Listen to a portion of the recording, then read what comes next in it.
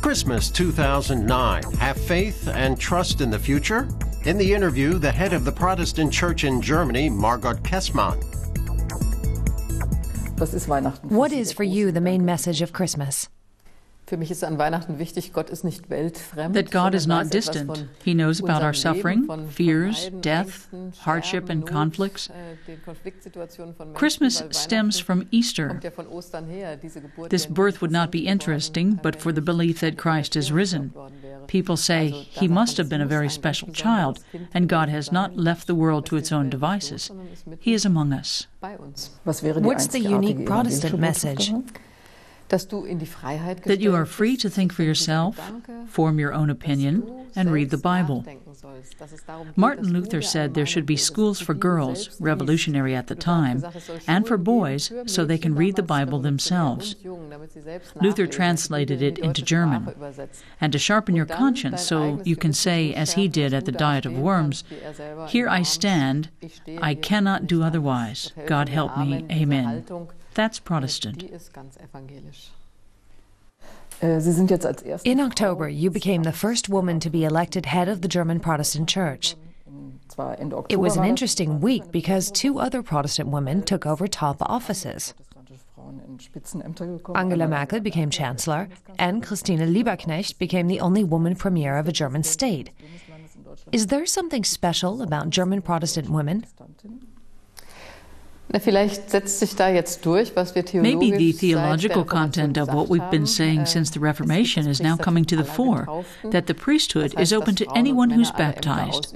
Both women and men can occupy any office. The leaders of the Reformation probably couldn't even have imagined it, but especially in East Germany, vicarages were places where people learned to think independently. This Christian freedom helped them live under a dictatorship, to think and to develop. It is very noticeable that many East German Protestants later rose to leading political positions.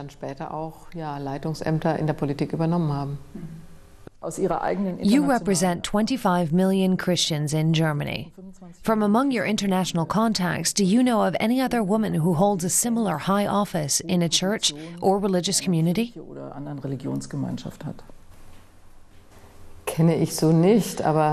I'm not aware of anyone. Of course, there are women in the Protestant churches around the world who will take on offices of that nature in the next generation. Agnes Abum comes to mind, a lay preacher from Africa and president of the World Council of Churches. She plays a leading role in African society. In the congratulations I received from many people, from Romania, from Zimbabwe, from Argentina, they all said how important it is to see that women can do it, take a leading role in our church, and that encouraged them to stand for such offices. But other churches differ. The Russian Orthodox Church won't speak to you because they say they can't accept a woman bishop. Well, I accept that the Russian Orthodox Church doesn't ordain women, but I have to respect the rules of another church if I want dialogue. We accept there are patriarchs in the Russian Orthodox Church. That would be unimaginable for us. We would never address someone as Your Holiness. But that's part of ecumenism. They have a different idea of the priesthood, and I expect others to respect ours. We say women can represent the church at every level. The Russian Orthodox Church cannot have top-level contact with us and say they will exclude women for reasons of protocol because a patriarch may not stand beside a woman. Schließen wir aus protokollarischen Gründen, wie es ja zum Teil hieß, weil der Patriarch nicht neben einer Frau stehen kann. What does that mean in concrete terms? No contact unless they accept that? Of course, there can be contact at all levels, but anyone who has contact with the Protestant church leadership in Germany has to accept women leaders, not just myself. Catherine Göring-Eckardt is the president of our synod.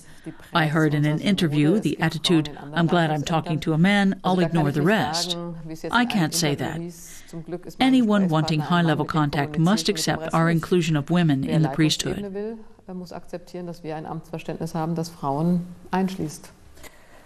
Bishop Gerhard Ludwig Müller, who watches over ecumenism for the Catholic Church in Germany, says he foresees interfaith friction with ecumenism in Germany. Do you agree? What's the situation with ecumenism? The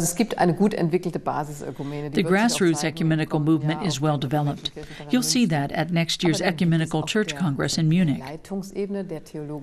But top-level theological differences date back to the Reformation.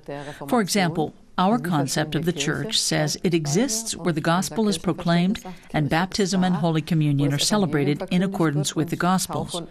So we can recognize the Roman Catholic Church as a church. But they don't recognize us because their concept of the priesthood and of the Eucharist are different. It's sad that we can't celebrate Holy Communion together, a symbol of unity and community. You've said you want to introduce a day to focus on Christianity under threat next year on the 28th of February. How did you get the idea for that project? That was decided by the Protestant Synod in Germany. I'd like to make clear that Christians are the most frequently persecuted religious community in the world. Everything might look simple for Christians, but that's a perception of Western democracies where Christians are free to express themselves. Christians in countries like Indonesia or India, Iraq and Turkey find it hard to practice their faith freely or even to get to church without fearing for their lives. I want to emphasize that. Freedom of religion is a human right, which I'm committed to in Germany and in the rest of the world as well. Freedom to develop and grow is inherent in the concept of freedom. And it's important to pray to God on behalf of these people.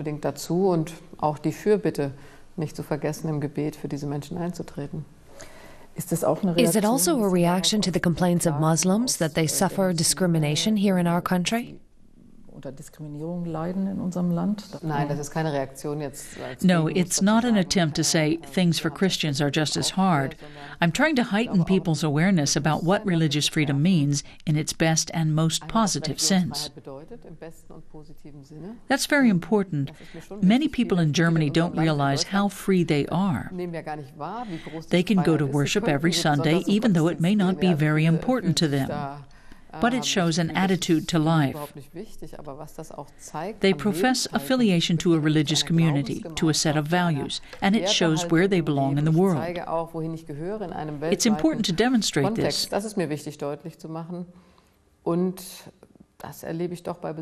And when I visit countries where Christianity is suppressed, I realize how important it is for people to know that we have not forgotten them. They think we are a small minority here and we are afraid. We live in conflict. But we belong to a community which thinks of us.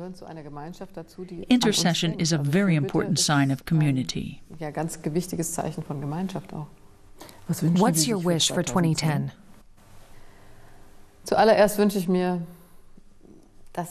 First of all, I wish that people would not dismiss thoughts of a global community as naive. Instead, we need to develop the vision of justice, peace, and the conservation of creation. They've always been important subjects for me. We can improve the world and take concrete measures to do so. To be strong enough as Christians to intervene, that's important. And I think we should have even more courage because we believe in life after death and a future with God.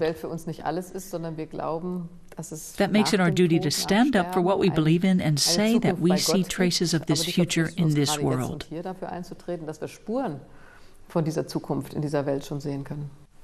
Ich danke Ihnen vielmals.